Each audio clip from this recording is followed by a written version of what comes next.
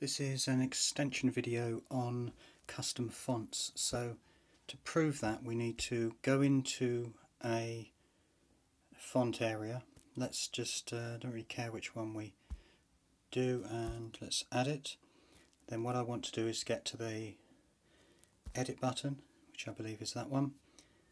Title designer, for those people who are new, don't know how to get there. Then once that opens up, we've got default font. Now what I've got is the, let's get my numbers right, the 41 which are inbuilt into the app, and then I wait until I get down to the Eastern characters, come on, keep going, which are here, and you'll notice that I've got the cloud button to the right saying that I can have them, but I've got to download them. Now after that we go down to Seaside.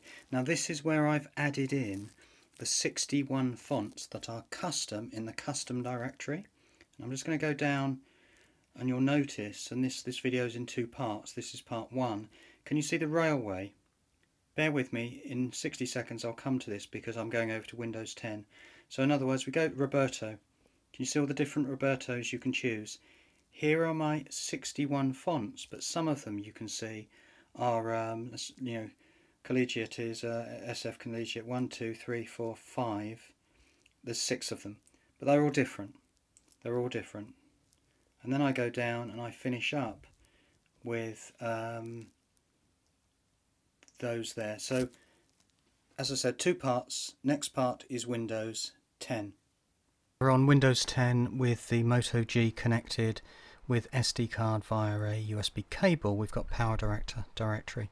Let's right click on fonts, and we can see the properties are 57 megabytes with 107 files. The 107 is broken down as 46 inbuilt fonts and 61 custom fonts. But let's have a look at that again. To prove it, we can look into PowerDirector fonts.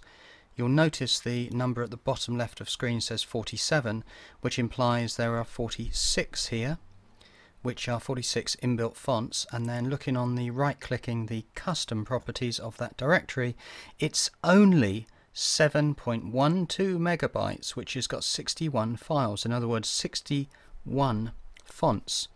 To prove that, we have a look inside and we can see there they are.